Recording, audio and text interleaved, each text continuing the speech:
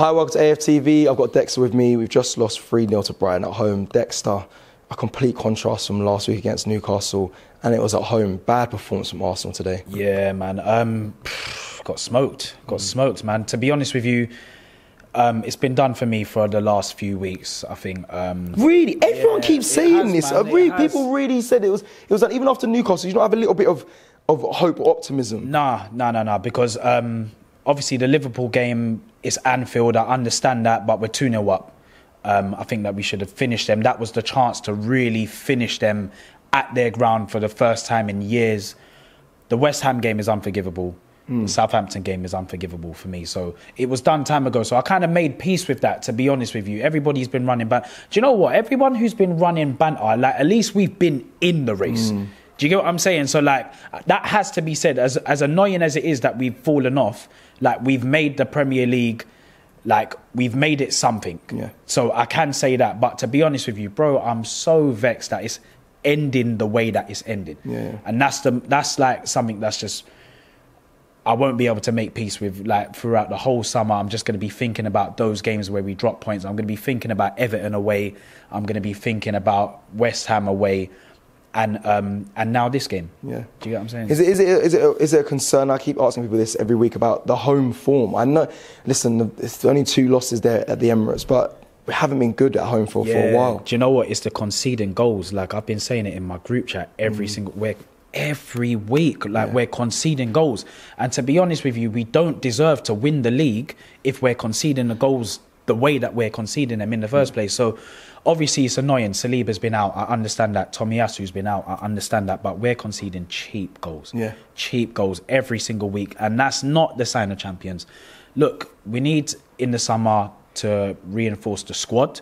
We've got a good starting 11. And like I said, at least we've made it somewhat of a challenge this season. Yeah. Nobody expected us to be here, yes. But at the same time, the two things can exist at the same time. We've bottled this league.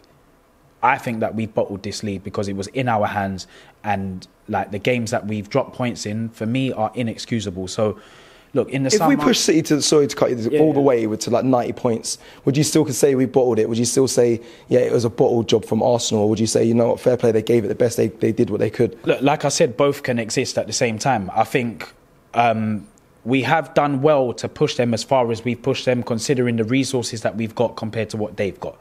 But at the end of the day, we had the lead.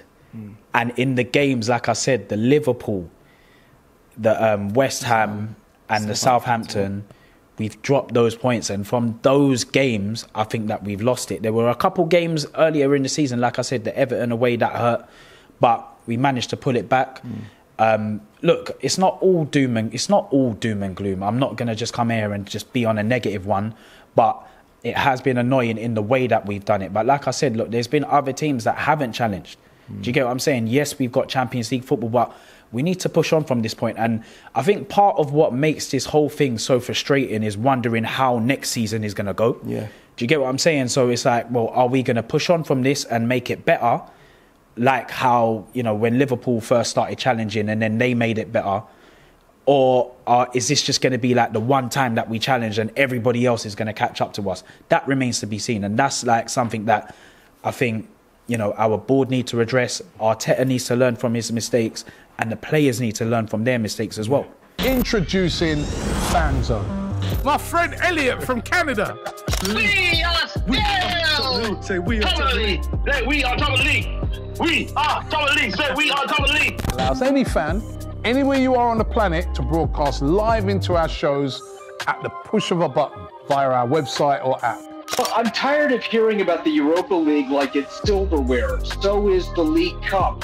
So is the Dubai Cup. So is the Community Shield. Michael, come on, they're not the same level. No, I mean it. Cecile. My guy. FANZONE on AFTV Plus. You can download it on iOS or the Play Store and have your say. Shop for AFTV merch at shop.aftv.co.uk. Subscribe to us on YouTube. Follow us on Instagram, Facebook, Twitter, TikTok, Snapchat, and Twitch. We've got content for every platform, so check it out.